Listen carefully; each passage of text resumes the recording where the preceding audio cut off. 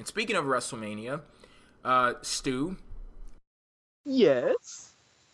You are literally one of the only people that I've come into contact with that are not really excited. I can't say not really excited. You don't want to see John Cena versus The Rock at WrestleMania 28. Could you expand on that and, explain why? Alright, sure. Well, basically, I just don't like it, mostly for principle, just on principle alone. I'm a firm believer. Well, okay, I work at a newsstand in inner city Philadelphia. I've been working there for about over a year now. I've earned my manager's trust. Never stole anything, like a lot of, like, I'll admit, some of my co-workers have been accused of doing that. I'm not gonna say Stop who. snitching. I ain't snitching, boss. I ain't doing shit. I ain't naming names. But I mean, I haven't stolen nothing. I've always kept up with the finances. I've restocked on cue, and even without prompting, I've done everything that I have asked for and then some. And I think that I deserve, more hours because of that. I want more work. Let's say that a guy who was good at his job, at the same job 5 years ago, comes back. Out of the blue, he went off somewhere else. Now he wants the job again, and he gets the hours. Regardless of whether he's proven anything that he's still capable of doing the jobs. Why should he get those hours over me when I have proven, without a shadow of a doubt, that I am capable of doing that? Because you don't draw. Because I don't draw. Excuse me. I've made more money for this newsstand than anyone has in the past year. So I don't know who you're talking Okay, about. well, let's put it Believe me, into I the have metaphor and bring it back to WWE. Correct. Who are you talking about, David? Was I kind of lost my train of thought for a second. Wait, David. About the comment of you don't draw. Who was that directed to? Oh, I was screwing around with Yeah, he was just effing with me, man. Yeah, I'm just trying to be an instigator. I wanted you to say CM Punk, but yeah. I guess Oh yeah, my bad. Obviously, Hold on. Reddit. Obligatory Jesus CM Christ. Punk joke. Obligatory CM Punk joke. CM Punk is a vanilla midget, and he will never draw anything. He shouldn't even be dreaming about lacing Austin's boots. Okay. Yeah, but David, what are your thoughts on what Stu is saying about The Rock? Not agreeing with The Rock coming back. After so many years and main eventing WrestleMania. Well, I know it sounds pretty lame, but look, a lot of people, the majority, wants to see John Cena versus The Rock. I know it sucks that a lot of people are great wrestlers and they're not going to get the time of day, but the problem is, it's just what the majority wants to see. A lot of good wrestlers get passed up. Look at Owen Hart. Owen Hart, God bless his soul. I really missed the guy. He was probably better than his brother, and no one gave him the time of day. It's just the way the world works. To be fair, he did kind of paralyze Austin, but yeah, I'm a Bret mark, so I wouldn't fully admit that. But Bret says that Owen was a better, But anyway, a lot of guys are good wrestlers and they get passed up. Look at Dolph Ziggler. He's an afterthought in this feud. Look at Daniel Bryan. Before he cashed in. A great wrestler, not very charismatic, but he got screwed over. He got nearly buried with the briefcase. He was on NXT, if I'm not mistaken, or Superstars, whatever the hell the show is.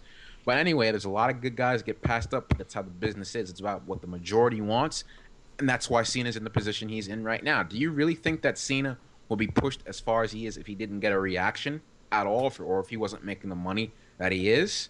No way in hell would Cena be in that position. The reason why he's in the position he is right now is because he's making the moolah. Actually, ESPN just recently reported that John Cena is worth over $100 million to the WWE company. I don't know about you, but I would not risk that at all.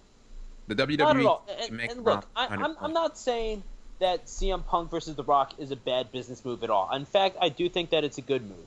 But here's the thing. the way that WWE writes this, again, I'm going back to the writing staff in this.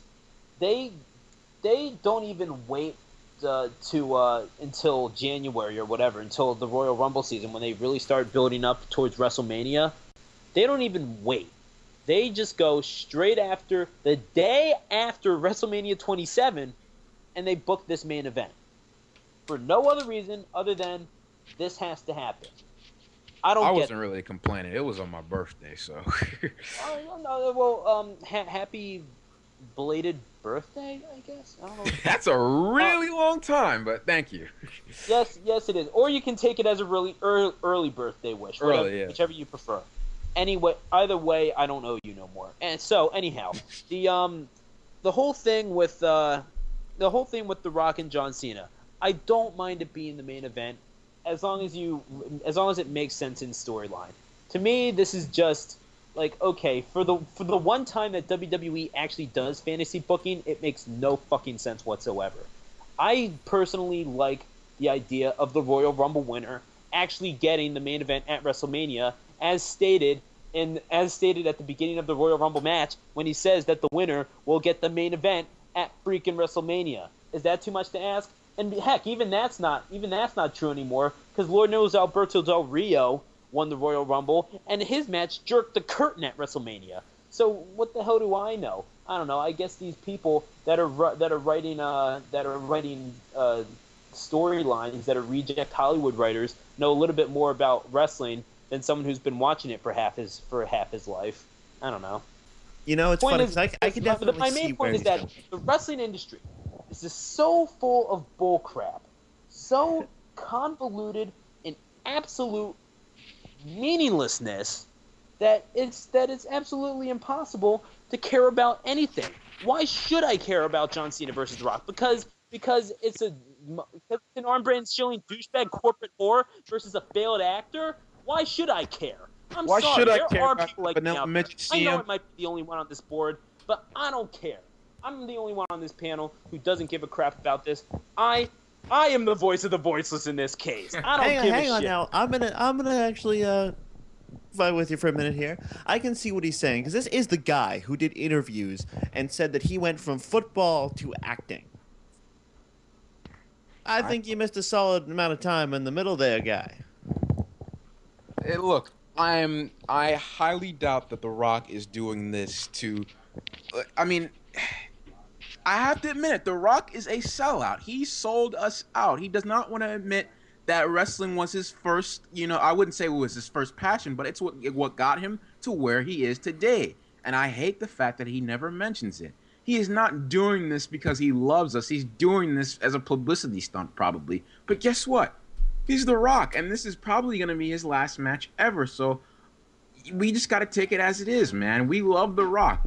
You cannot say that you do not love The Rock. I mean, you're entitled to your opinion, but come on. You know deep down inside you like The Rock, and you want to see this match. It's so huge. It's exactly 10 years after Hulk Hogan versus The Rock. This is our big dream match. We wanted to see something like this. When Chris Jericho finally speaks and rips us all a new one for cheering him after all the things he said, he should probably include the fact that we are now cheering The Rock. You know what? I'm going to disagree with everybody. I'm disagreeing with all of you because, David, as far as your point about The Rock not giving props to wrestling, he has done that. He did it when he came back on... anonymously. He did it when he came back in 2011. And we didn't see him until April of when? But we have to realize that and I sound like the same people who were talking crap to me a couple of years ago when I felt the same way that you do right now, David. But I see that he has had a change of heart. There was a time, yes, when The Rock, he was like, don't even call me The Rock. I'm Dwayne Johnson now. And he kind of did forget about wrestling. But he's come back, and, he's paying back what he has now acknowledged was where he got his start, where he got his platform. So he's acknowledging that now. So, I mean, you can keep holding grudges about what happened in the past, or you can judge him based off of the words that he has right now. I'm going to choose to judge him based off of what he says right now. That's just me. But I'm not even trying to discount what you feel right now, because there was a point in time where all of the things that you were saying were true. And you can be a Rock fan, but you can't deny reality. That was the reality at that time. But it's different now. As far as Stu, when you said that you asked the question, why do people want to see John Cena versus The Rock or something like that? The answer, it's John Cena versus The Rock. That's it. Like, a lot of people out there, they're like, okay, well, this is a dream match of mine. You know, you talked about the fantasy booking and things like that. They are going to excuse some of the stupid shit that WWE has done leading into this match. And I'll be the first one to admit they have made some stupid ass decisions in, you know, building up to this match. But a lot of people are going to excuse that simply because it is John Cena and The Rock. It's a match that everybody wants to see. And, well, not everybody, not you, but, you know, they're going to excuse some of the, like, stupid booking decisions that lead them into the match just so they can see the match itself. And it all boils down to the almighty dollar. That's all it is. The Rock, he told I know what you're saying. Don't get me wrong. I know what you're saying. I get why people would want to see John Cena versus The Rock. Two of the biggest names of our time in sports entertainment. Yes, I was doing the air quotes there. You know, battling it out for supremacy. I get why people want to see that. Don't get me wrong. I'm not that delusional. But, you know, I'm not going to say, oh, no one wants to see this. They're too washed up guys or whatever the shit. Like, I don't know. But the thing is that I just don't get why you just have one guy come back in and win and just hand him the main event. Or failing that, I don't see why you give the main event to John Cena simply because he's feuding with The Rock. I don't know why you say, okay, if you say that you really want to put The Rock on a pedestal, say that you want to put him above everyone else, and apparently because they're promoting the crap out of every single thing that The Rock does that doesn't have to do with wrestling. Meanwhile, in the meantime, I could count the number of times that he's stepped into the ring within this past year on one hand. I guess that shows how much he cares, huh? Anyway, I don't see why if you're going to put him on such a pedestal, say, fine then. The Royal Rumble match is going to be for the main event. The winner gets to face Dwayne The Rock Johnson. Why not just do that and have Cena win that? Do you not want to waste the Royal Rumble? The Royal Rumble's already wasted because you're not putting him in the main event, so that's irrelevant already. If you're going to say the winner gets a World Championship match that still isn't going to be the main event at WrestleMania, just say that. But point is that at least have some form of consistency. I know that asking consistency out of the WWE team is like asking a quadriplegic to climb a cargo net, but either way, that's the least that I ask for. The least. You know what would save all of our problems? John Morrison. I am so close to hitting this computer with a baseball bat. You have no clue. But, Stu, just to answer your question, yes, that is too much to ask. I know. It is. I know. Pro Wrestling Talk Radio, the show where wrestling fans rate and debate the hottest topics in the world of wrestling in a respectful. If Mark Henry lost that belt, I would have been pissed. Especially this jobber who's randomly carrying around this blue briefcase. Whoa. Oh my God. And courteous manner. Why not have Undertaker versus Kane with the mask on? Come on. No! Yes. Yeah. No. Yeah, absolutely not. How many times do I have to put this in your head? No. Bad. Yeah, you keep bringing it up. No, absolutely not. I mean, buried alive. It would suck. So make sure you tune into Pro Wrestling Talk Radio, live Wednesdays at 6 p.m. Eastern on PWFEmpire.com for some good, wholesome fun. This is like Kane's, what, 4th or 5th return? But it had the mask in it. It gives him powers. Who gives a...